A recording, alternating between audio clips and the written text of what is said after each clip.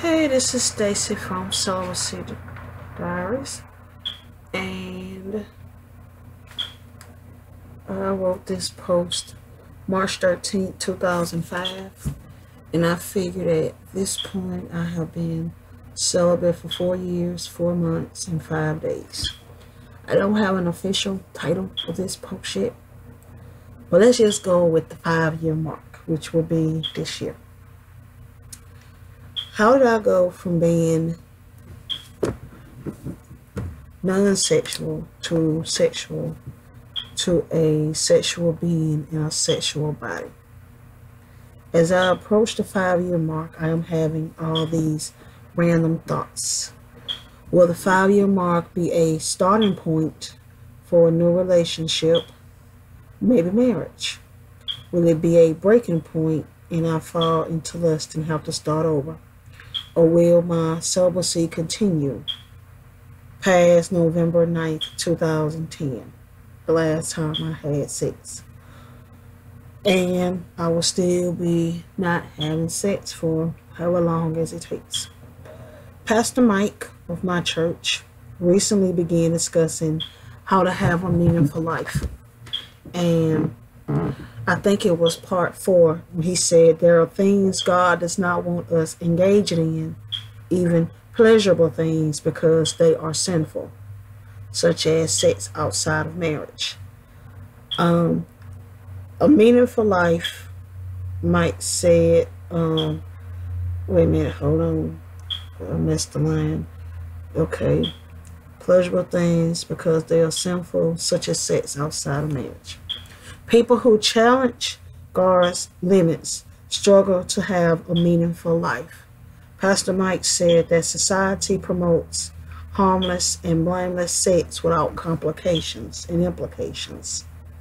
Yet God's purpose for sex has been distorted. And I personally have distorted God's view of sex.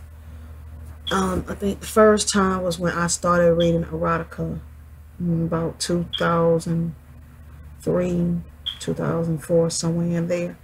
I think the first book was Addicted by Zane. I love that book. I was married at the time and I didn't really care for sex. I just started having sex when I met the man and didn't really like it, didn't really care for it, but I had it. And the book showed me things that I was not experiencing, never had experiencing, and like the book's title, I was addicted. I continued to read erotica in books. You go to the little stores and something, it's romance with more sex. And I read erotica online. I had this one site, I don't remember the name, that I went and read certain stories. I had another little book that I kept with me, hidden or in my purse at all times. Don't know the name of it. I had to throw it away years and years and years ago.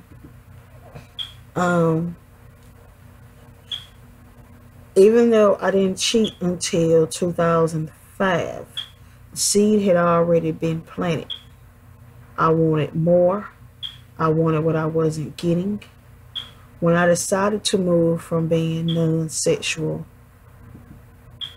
to a sexual being, like I said, I wanted more and more and more.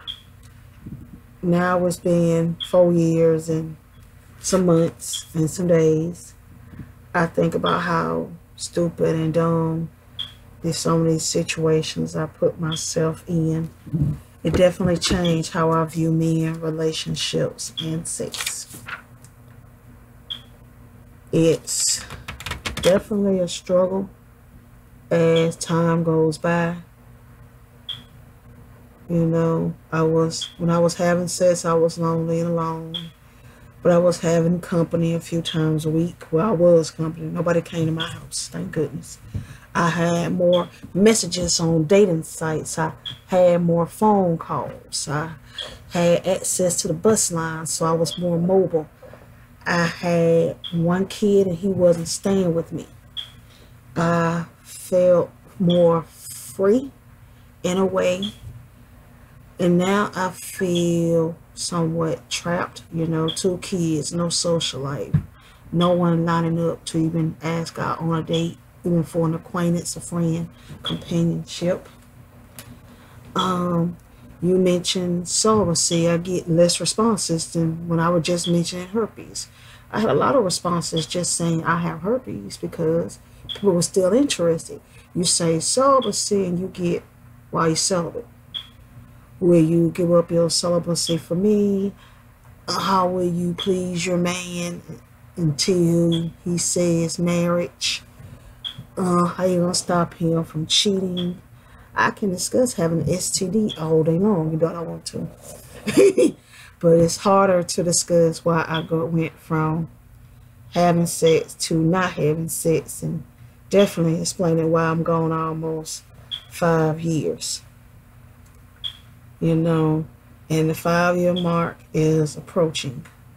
So from non-sexual to sexual to sexual in a celibate body.